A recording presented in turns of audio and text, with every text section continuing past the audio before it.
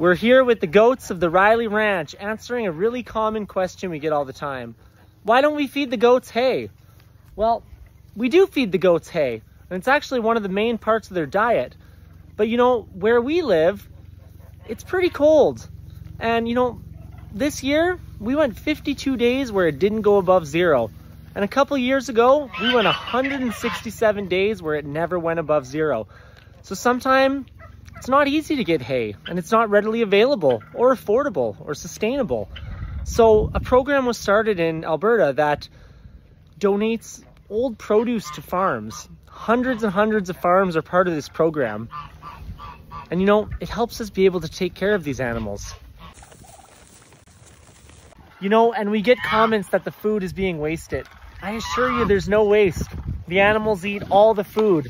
This is food that cannot be sold in the grocery stores, so it's brought here and fed to our animals, just like hundreds and hundreds of other farms here in Canada. You know, Brittany is one of the animals at the Rylee Ranch that wouldn't have been here today if we didn't have awesome programs like this. Having all this donated food allows us to take care of animals that, you know, would have been gone somewhere else by now. So we're really fortunate for these programs.